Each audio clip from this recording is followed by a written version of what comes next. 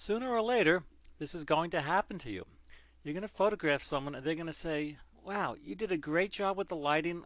I like my face. I like the expression. The composition was terrific, but I look a little too heavy in the picture. Can you make me look a little thinner? You say, no problem. I have Photoshop. I'm going to show you right now what's called the Photoshop, or what I call the Photoshop diet. We can take pounds off a subject in a matter of seconds. Let's go to Filter. Let's go to Liquify. And when we do, we get this dialog box. The default tool over here on the top left is the Warp tool.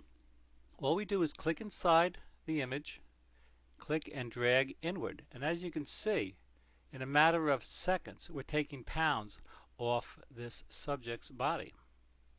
And we can use the bracket keys. I'm using the left bracket key right now to make the neck a little thinner. Sometimes people are photographed at the wrong angle or at a bad angle and they actually look a little heavier than they are. When I give my workshops and presentations, this always gets a lot of laughs. But the fact of the matter is, even professional fashion models have this done to them. If you're doing this and you make a mistake and you go like too far in like that, go down here and do restore. But I'm going to quickly go through this again.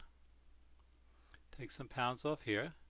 Take some pounds off here, because what I want to do is I want to show you the before and after.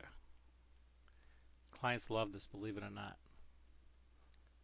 Okay, so I'm going to click OK. When I do, all that hard work was applied to my image. So here's the open picture, the before picture, and here's the liquefied picture. So when a client comes in and says, you know, I'd like to look a little thinner, just remember, no problem, thanks to the Photoshop diet.